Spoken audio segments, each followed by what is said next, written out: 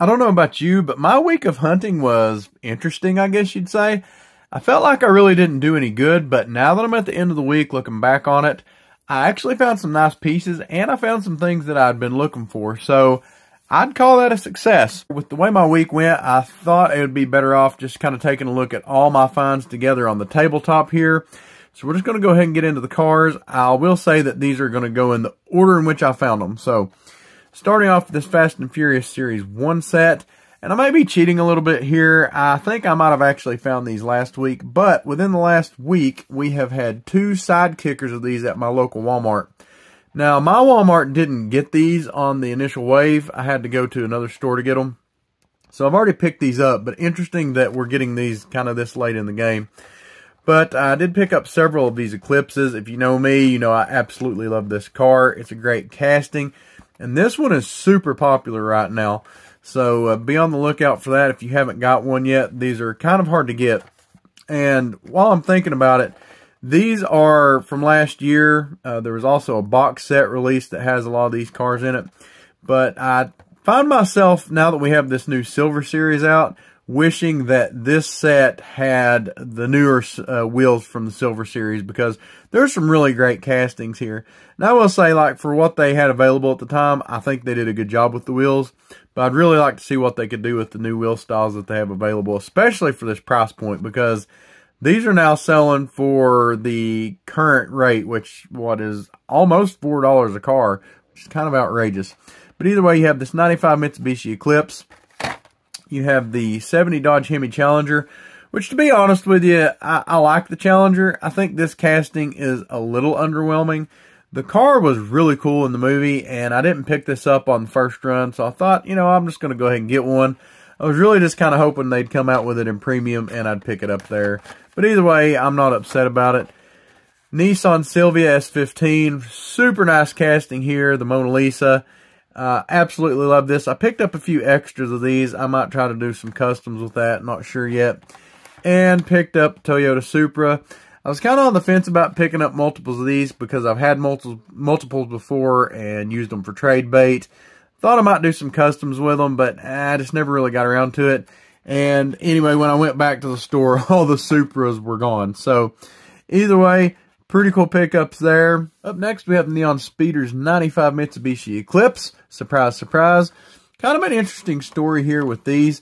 So the wife and I went on a little bit of a road trip earlier this week, and we ended up doing quite a bit of peg hunting, actually, which is something that we really haven't been able to do together much. But we had a really good time. And so normally when I've found these sets in stores, I've found several places where they've had full sets of the Neon Speeders, except for the Eclipse. It's the only car gone out of the set. So I was really surprised when we showed up, and these 4 cars are basically the only thing that they had out of the Neon Speeder set. So I went ahead and picked them up because I like the casting. It's been hard to find. And, you know, I have intentions of doing some customs with this, but we'll see how that goes. Now, I will say that they had a Skyline, and I wasn't going to pick it up, but the wife wanted to. She's actually been making some bows lately, and she's starting out with some Hot Wheels material, so she's going to kind of try to incorporate some castings in doing that. So I'll roll in some footage here so you can kind of see what she's been working with. On that same trip, she ended up wanting to pick up this Dodge D100. I had seen this, and I think it's a really nice casting. They had some interesting colors on this, but she's kind of a truck fan, and she really liked the color on that one, so we picked that one up. And I've seen this a lot of places, and to be honest with you, a lot of my regular places have got extra shipments of this set in this week. Still haven't found that number 6 Chase, but that's why I've not really picked up any of the other cars in this set. But I really like this one. I keep seeing it and thinking, man, that's just a nice looking casting. I want to pick that up.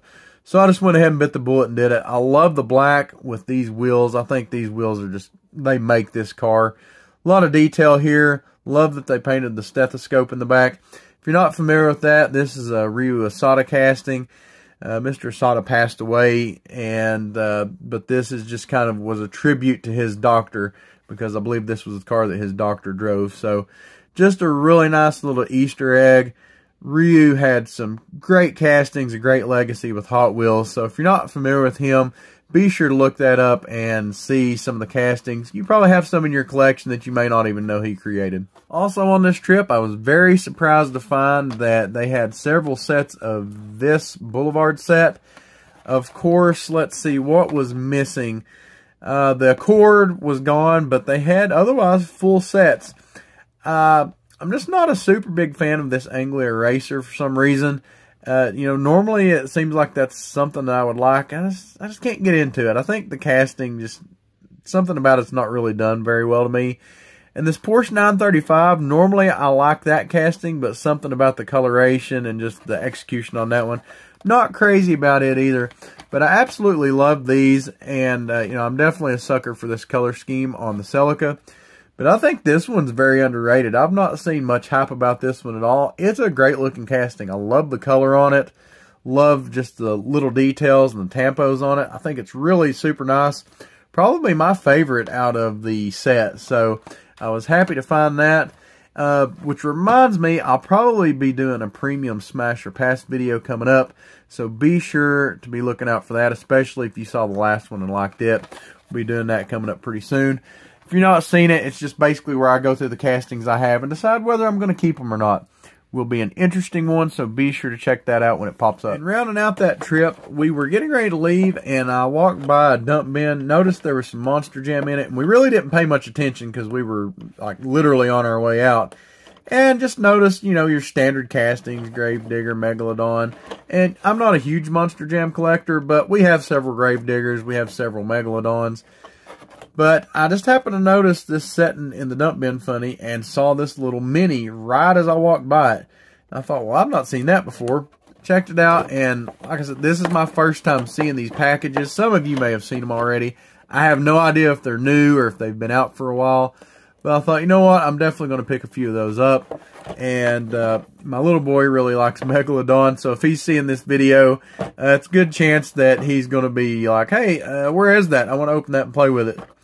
But there's a couple more in this set, El Toro Loco, and I can't remember the name of this one. It's the Mutt Cut truck is what I'm going to call it. But overall, it's a nice little mini set. Kind of gimmicky, definitely castings that most people probably already have, but definitely like the little minis. Ran into some cool little pickups at Kroger this week as well. Power Grabs were on sale the other day when I was there. So these are the ones I was super interested in. Not going to open these up because most of these are for somebody else that is really into Fords that I'm friends with. I will say that I saw these carded and they're really nice. Love the color on this F-150 here. Just a really cool pickup overall. I'm glad that they did that truck, just period. This 35 Ford pickup in the Moon Eyes, I saw it carded the other day, and I thought, you know what? I'm not going to get that because I have that in a 5-pack.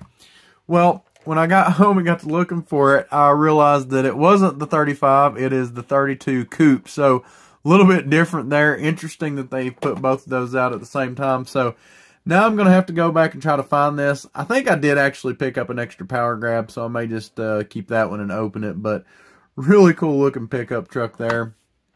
Of course, we have the Bronco Sport. This one, a lot of you have probably seen in carded form as well. But, to me, this is just like the kind of the flagship color and model of the new Bronco. So, SpaceX.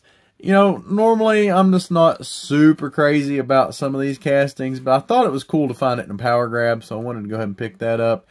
And I have seen that in the airplanes that they have the Falcon rocket, I think. So I'm definitely going to be on the lookout for that as well. Morris Minor Saloon. I couldn't remember if I had seen this or not in carded.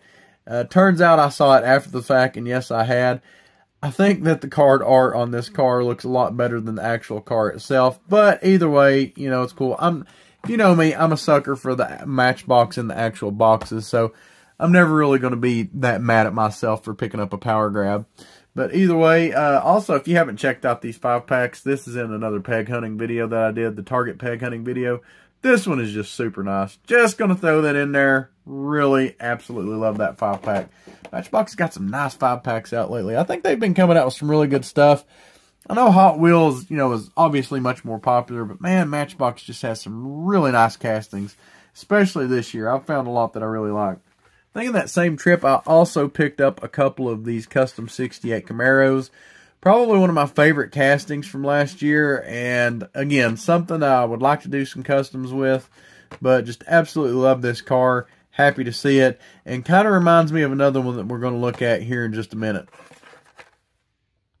Alright, so we had to zoom the camera out just a little bit for this next one because it's a little bit bigger. You know, I had a really good Target run last week. This week, not so much, but I was looking for some more of these pullback speeders. The store that I thought I would find them at didn't have them, but Target did. A full set, and it's actually a different set than I knew we were going to have. I did a short on this the other day, so be sure to check that out if it's something you're interested in. I know a lot of you might not care about these because they're not 164. But I do think it's interesting, and, you know, I'll be truthful. I like these. I think they're cool. I don't think that they'll go over all that great, but they are much better than, like, the pullback racers that they have. Definitely a whole other level of detail. You know, these have interiors. They're basically just like an enlarged version of the 164 scale car. So we have the 69 Ford Mustang here. Almost has the same style as the Custom 68 Camaro. You know, kind of like a Mad Max vibe with this Japanese theming. You can see we have the twin turbos here coming out from under the hood. Has an opening hood. Only thing I really don't like about this one is the wheel choice. Definitely, you can tell that it's got plasticky wheels. Wish they'd have went chromed out, blacked out, something. But I do like the coloration on here and the overall, you know, just deco. I think it's really cool. I will say they've changed the boxes on these, it looks like, in between this and the other wave. Let's see, where's this box at? Bought the Muscle and Blown at Kroger a few weeks ago, so you can see that this is just, you know, kind of is what it is, whereas with this new box, looks like they're trying to theme it kind of like the 164 scale car. So this is one of three in Muscle Mania. Heavy Hitcher, for whatever reason, is in Night Burners. That's one of three. I did think this was a really cool casting, though. I can't wait to pop this open and take a closer look at it. Got some really cool wheels on it. So, like I said, they've just got some cool cars. There's a lot of detail there. You know, on this Muscle and Blown, you know, not one of my favorite. I do like the casting, but not obviously going to be my first choice. But you can see, for the price point, I mean, these are like $7, $8 cars. They've got quite a bit of detail. And the good thing about it is, you know, I think the paint's good. A lot of interior, even though it's chrome, there's still a lot of detail there. Wheels look nice. At first, I thought these had rubber wheels, but they're not. They're plastic. But they look like they're easy to take apart, so you could, you know, take them apart, do some paint work on them, things like that if you wanted to. But overall, they're nice-looking cars, nice to display, especially if you know, like the Evo and you can find it. There's a Porsche, a Camaro. So they do have some real cars. If you're a super big fan of those, definitely worth looking into for the price point. I think they're really nice. And I almost forgot, I was getting ready to leave Target. Just happened to look over and see something Jurassic World.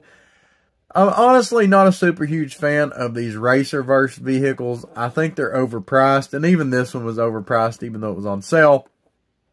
But I did think it was cool that it was Jurassic World. We're kind of Jurassic Park fans around here. My little boy absolutely loves those movies, Jurassic Park, Jurassic World.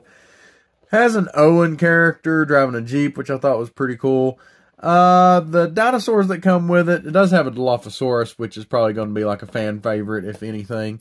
But it doesn't have like Blue, doesn't have a T-Rex, you know, it has Allosaurus, and then I think this is Charlie the raptor. So, kind of an interesting mix there. I guess pretty much what you'd expect from a 4-pack.